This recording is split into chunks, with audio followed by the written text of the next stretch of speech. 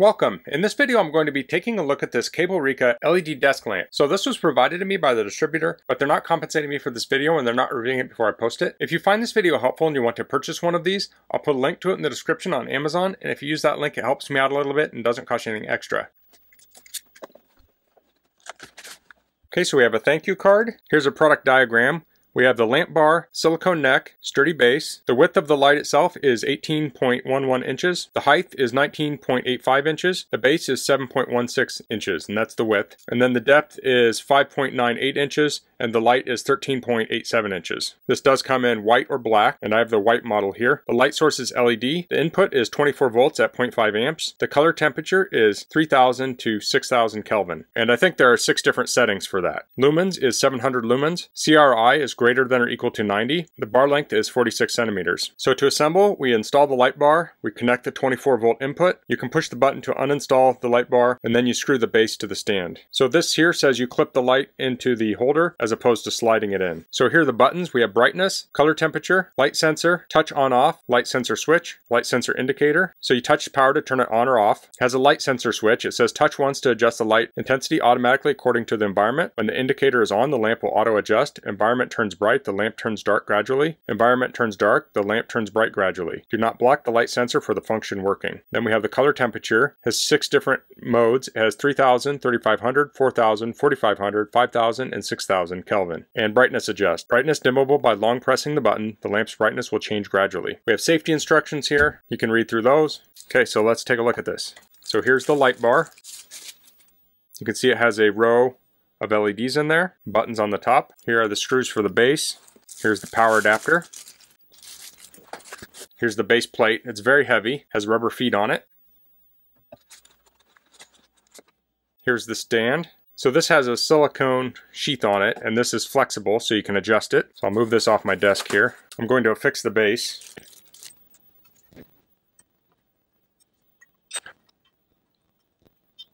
Okay. So I like to insert all the screws and get them all started before I tighten them down. So I don't put one screw in and tighten it all the way down because that can bind things up. So get them all started, then tighten them down. And also you need to make sure the base is pointing in the same direction this curves. Now I need to attach the head here. That will clip on like so. And then I'll plug it in. Then power will plug in on the bottom of the base. There we go. So I can turn it on now. Turn off this light. You can see the lamp is on. So if we want to change the brightness, we'll hold down this button here. So now it's dimming. Hold it down again, it will go the opposite direction. So when it's bright, when you hold it down, it will go dim to the lowest dim setting. And then when you hold it down again, it will go bright. So if you want it in between, you just take your finger off in between. Then we have different color temperature modes. So I can cycle through those. So you can see this is warmer. Now my camera may be adjusting for this, so it may not come out as clear on camera as it is in person.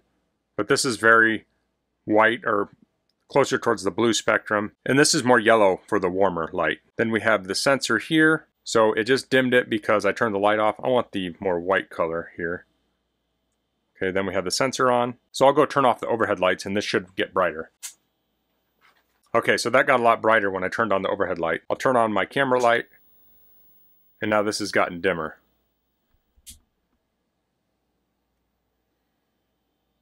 Let me back up here and try and get the whole thing in frame. So there it is. So this can be adjusted up and down a little bit.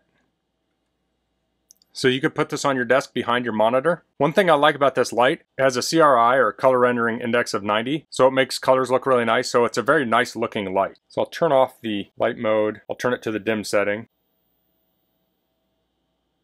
So there's the dimmest mode. So I'll put the instructions down here. So I could certainly read that in the dim mode. I'd probably prefer it to be a little brighter. And at that brightness, it's very easy to read. So here's a more diagonal view of this lamp. So I know it's personal preference, but I really like the aesthetic of this. It's very modern and sleek. I have this cord kind of hanging out on my bench here, but if that was tucked behind a desk, it would be hardly noticeable. So it doesn't take up a lot of room. So you could put this behind a monitor. You could put it on the corner of your desk. You could put this on a bedstand, an end table. You could have this illuminating some art. There are many options for using this lamp. Okay, so I have the lamp here set up on my desk. I have it sitting to the left of my monitor. I could move it more towards the center if I wanted to. So let me turn it on. So there we go, you can see it's illuminating my desk. Now since this has a flat base on it, this does take up desk space, but it's very thin here. So I could say put my cable organizer on there. I have my switch over here. I could set that on top of it pretty easily. You could put a wireless charger there. You could still use this as your desk space here. So I have my monitor extended all the way up. I can press it down.